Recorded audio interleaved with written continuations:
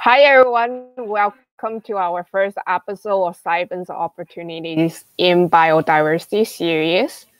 It will run every Wednesday at 6:30 p.m. Eastern until the end of August.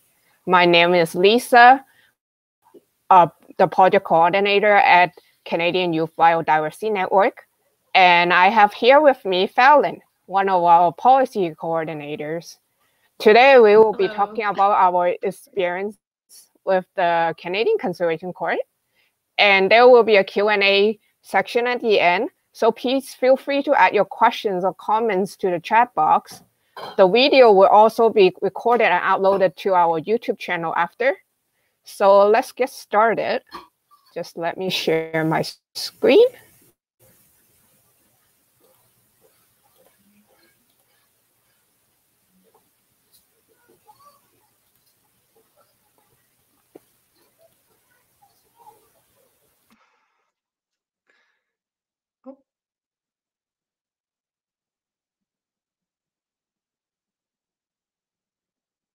Okay. All right. So today we're going to be talking a little bit about the Canadian Conservation Corps. Some of you may have heard it. So this is a program run by the Canadian Wildlife Federation, and it is for youth that are 18 and older. And it has 3 different components to it. So the first part of the program is stage 1, which is a wilderness adventure. So this is when you will go out with other members of your cohort. So for each cohort, the Canadian Wildlife Federation will select 10 youth from across the country.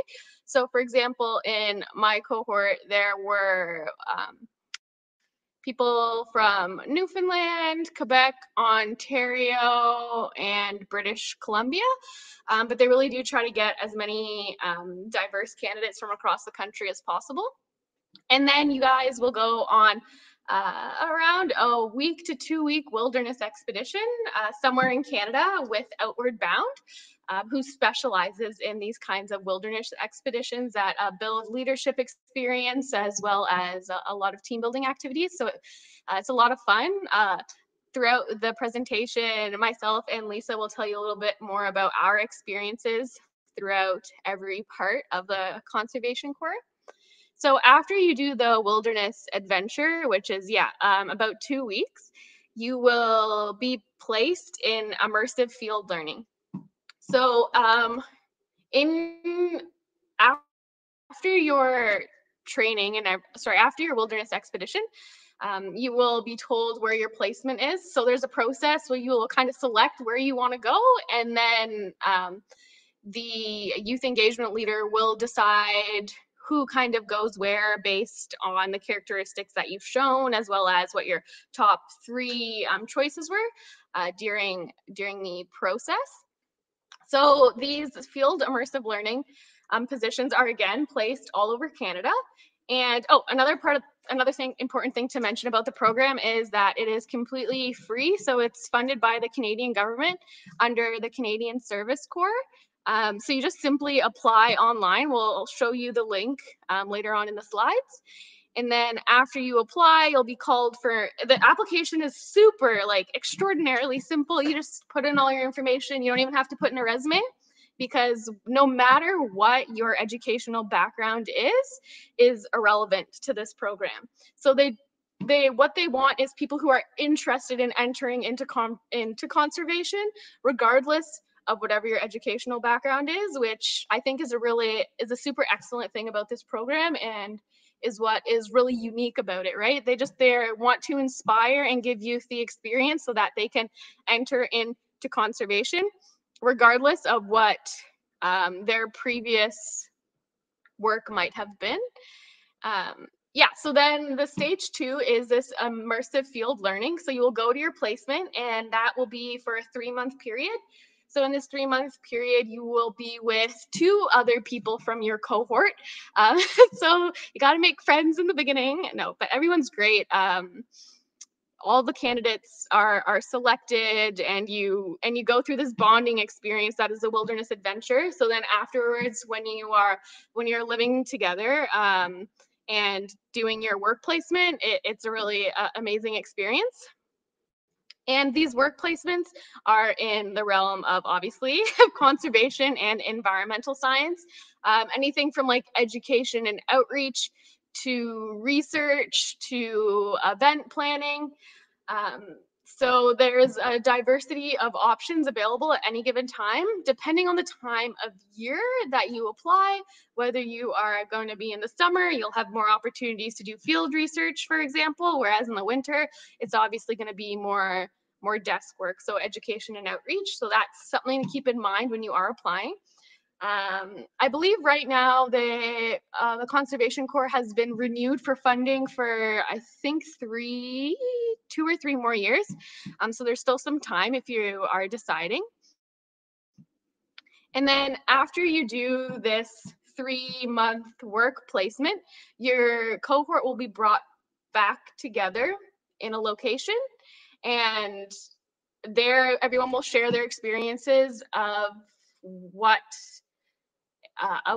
they were doing during this time and how it has benefited them. But after you've done the wilderness adventure and the immersive field learning, you still have one component left, which is the outreach and service portion. And this is your stage 3. So during this portion, you will conduct some sort of community service project, whichever one that you choose. And the Canadian Wildlife Federation will try to support you in whatever way they can. They'll help you with grant applications if you need some money.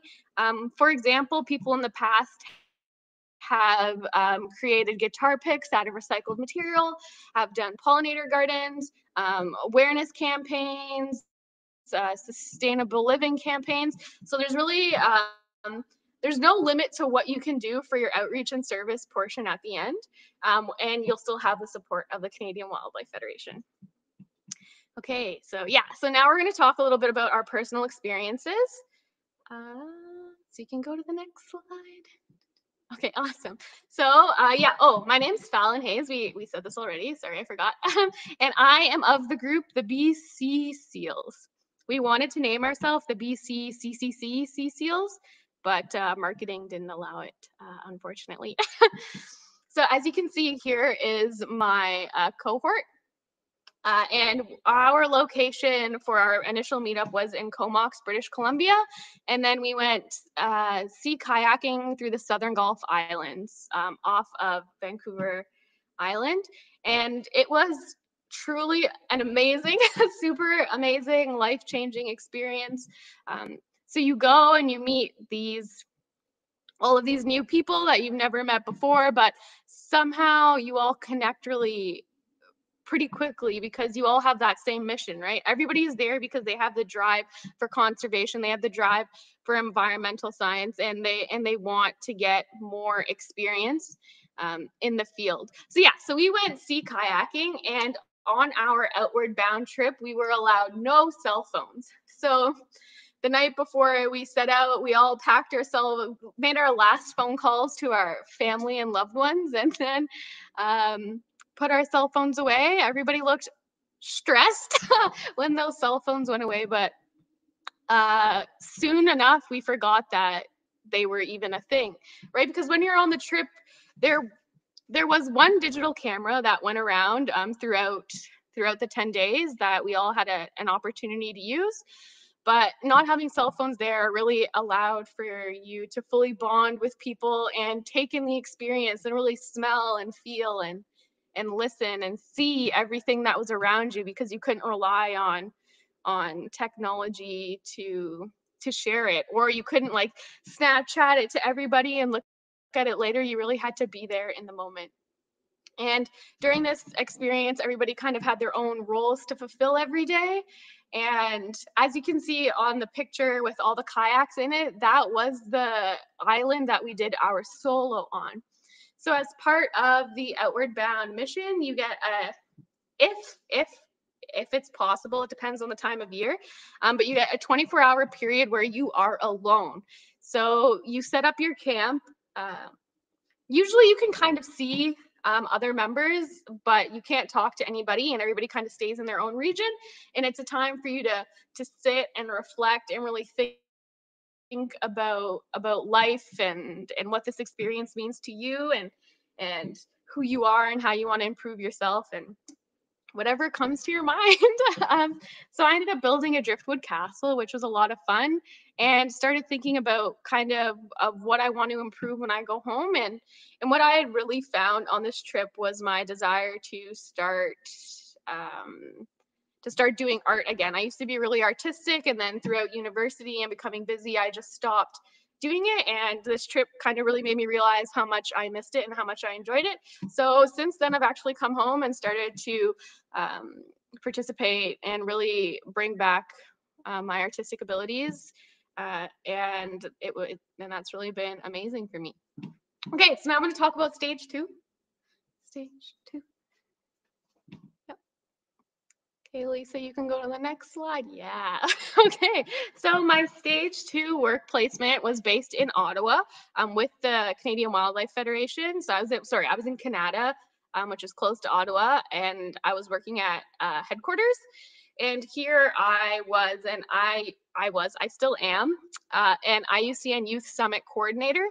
So the IUCN is the International Union for Conservation of Nature, which is one of the oldest conservation networks in the world. And they work towards conservation endeavors and influencing policy both internationally and nationally, so all over the world.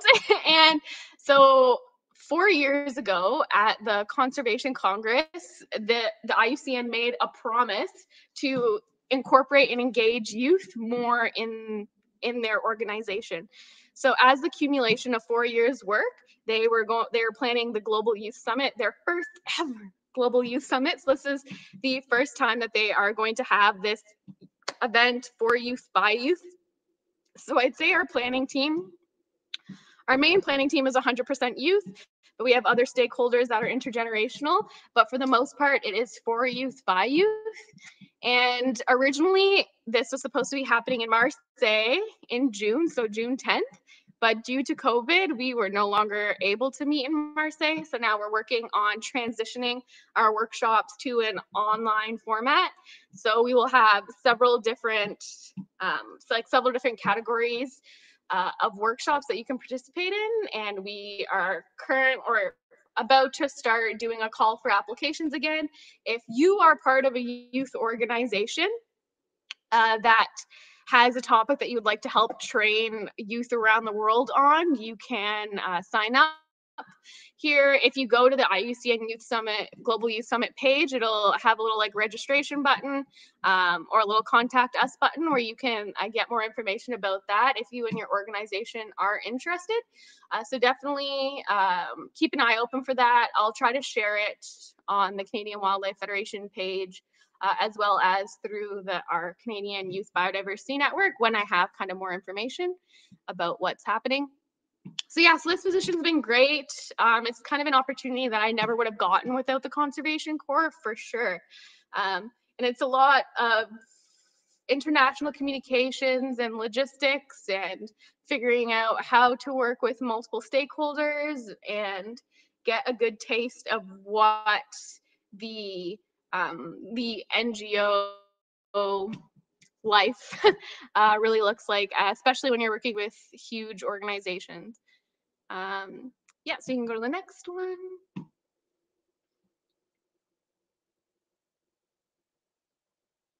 So through this placement, I've also had the opportunity to present at, can you go back one slide? Yeah, okay. I also had the opportunity to present to the Canadian Commission of the IUCN about the Youth Summit and what we're doing. So that's another point that I really want to emphasize about the Canadian Conservation Corps is that it is an excellent outlet and opportunity to network with various conservation organizations across the country because you're affiliated with the Canadian Wildlife Federation. So it gives you that name and that credibility when you're reaching out to other organizations or when you're working for and with an affiliate organization. So that's something that's really valuable, and you'll build connections with the Canadian Wildlife Federation. So if you need references down the line or if a job opens up, you will be a priority candidate. Okay, now you can go to the next one. So my stage 3, so outreach and service project. So it's kind of many things right now. I have started a YouTube channel. My first video is about invasive garlic mustard and how to remove, cook, and identify it. I'm hoping to put more videos about just different flora and fauna of Ontario, as well as more videos about invasives. I'm currently working on a dog strangling vine video. Hopefully I'll put that out soon. And I'm trying to get involved in the Butterfly Way project with the David Suzuki Foundation. So this involves planting native wildflower species instead of foreign species in lawns and parks, etc. So I think that for that project this year, I'm going to collect seed from different farmers as well as landowners, and then hopefully start seedlings and plant those next year. Also, because the IUCN project has been extended, completing that work will also be part of my stage 3. Yeah, so thank you. And now Lisa's going to talk about her experience.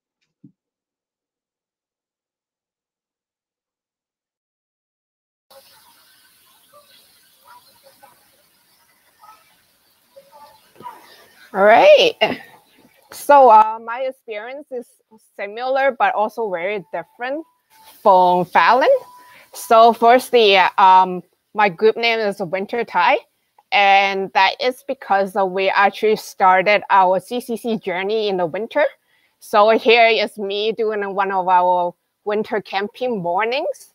When we woke up before the sun was fully up, my hair was completely covered in frost. So for my winter expedition, what we did was we actually spent 2 weeks winter camping. So this was one of the pictures that really resonated with me, is that we had to carry all our gears in the winter and hiking through the Mount Carlton Provincial Park in New Brunswick. And in the picture was one of our instructors, Ku, and our guide, and Ku was setting up a tent. The cabins you see in the picture, we actually did not use. We actually spent time camping outside. So through this experience, I had a new appreciation of our nature and our wildlife, because normally in winter, I think very few of us actually would go out and do this crazy kind of camping in minus 30 degrees. But for us, we actually did that for 2 weeks. So what I learned was that we can actually live and have a very enjoyable time during the trip. And also, we got a new appreciation of wildlife, because you would think a lot of them are hibernating in the winter, but we actually enjoy ourselves looking at animal tracks and seeing little birds dive into the snow, making little quincies to stay warm during the winter. During my stage 2 placement, I actually got sent to BC at Ukiland Aquarium, which was a collect and release aquarium where animals are collected for a maximum of 8 months and they are returned back to their habitat. What was cool about my placement was that it also uses an open flow system. So the water is actually pumped directly from outside the aquarium. So we always find random critters in our tank, and we will scramble and find out what they are. For me, this was a very unique experience, because I've been working with different NGOs on marine science, but that was my first exposure to the west coast of Canada. And through that, I got to learn about many different organisms. And on top of that, my past experience has been more focused on research. And this position allowed me to work on my environmental education skills. Finally, for my stage 3, I started a campaign called Let's Talk Butts campaign, which aims at tackling cigarette butt litter problem. And through that, I networked with basically every single local NGO that I can find. So here's one of the pictures from my experience. what I did was that I would help them with their regular programming. So that will be either invasive species removal or educational, environmental education. And they would give me a part of their time to run my own programming with the students. So I would teach them about litter surveys, why cigarette butt was harmful to our wildlife, and what we can do to tackle them. What was very cool about my project was that I actually managed to take my project global. So I started out with just tackling this issue in my local community, but through my network, I was able to take it to Alaska, to the Philippines, and to Vietnam, talking about cigarette butts. So my project actually went global and was it managed to reach 4 different countries. So anyways, so if you do like the Canadian Conservation Program, here is the links to apply. The requirement for this program is that you have to be from 18 to 30. So if you are younger than 18, you can actually apply to the New Wild Outside program for youths 15 to 18. Is similar, but also different from the Canadian Conservation Program in terms that is a little shorter, and the programming is a little different. But you can read more about that on their website. Okay, any questions?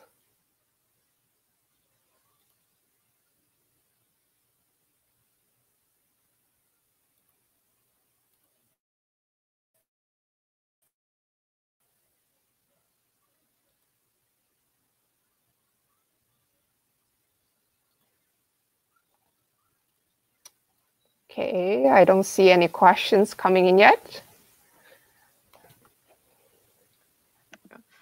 So if anybody does end up having any questions after we're not live anymore, feel free to reach out to us by email, and we will be able to answer any questions that you may have. And also, you can also send us a message on Facebook or follow us. And we will be posting it to YouTube too. You can feel free to comment on our YouTube channel too. So Fallon, I got a question for you. What was your favorite stage and why? What was my favorite stage? Well, that's a complicated question. My stage 3 is still kind of happening right now, so we'll see how that goes in the end.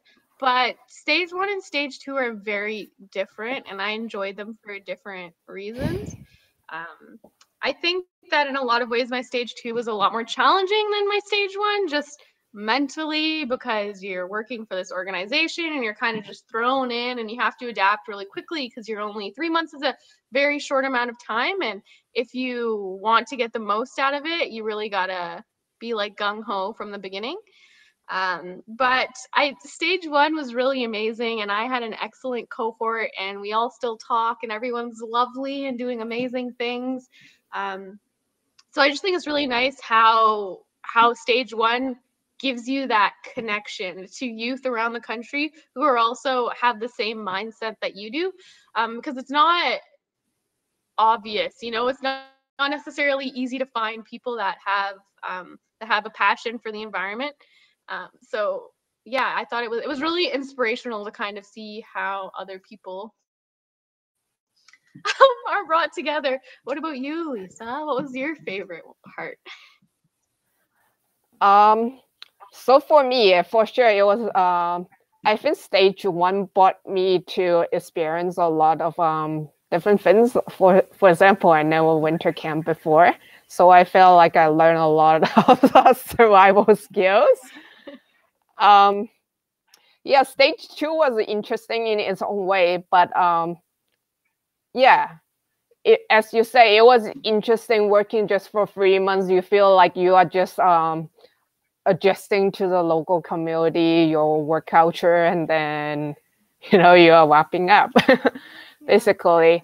Stage 3, I actually quite enjoy because I could basically do anything I want and make an impact. And the Canadian Wildlife Federation really supported us on our different projects. And through that, I feel like I really expanded my network because I was reaching out to all different NGOs. I learned about how to do grant writings, how to connect with stakeholders, and I even did a delegation with my regional council, telling them why they should do something about cigarette butt litter. So yeah, I think for me, stage 3 is like an ongoing journey. Even now, I started my stage 3 over a year ago now. I'm still working on it and hoping to build off that. Yeah, you mentioned delegations. So that's another opportunity that you can get through the Canadian Conservation Corps, like directly. There will be open applications for Canadian Service Corps delegates. So the Canadian Conservation Corps is one section of the Canadian Service Corps, which is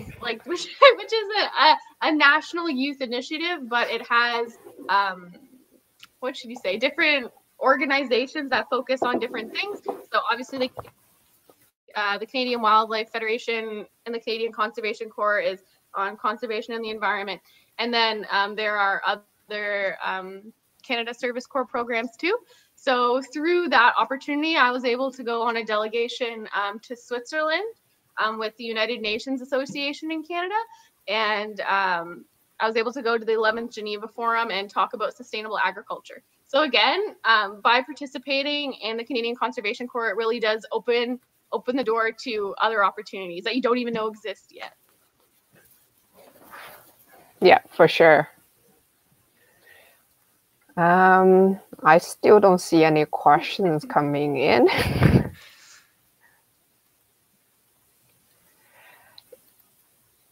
Yeah. So if there are no questions, please remember you can watch this on our Facebook page or our YouTube channel later. And thank you very much for joining us today. Remember to tune in next Wednesday at 6:30 p.m. Eastern. And our topic for next week is environmental and political science. I hope you have a good weekend. I mean, a good evening, not weekend. Sorry. Every day is a weekend during COVID. Yeah. All right. Thank you, Fallon, for joining in. Yeah. Good. Thanks for your amazing work. Yeah. See you.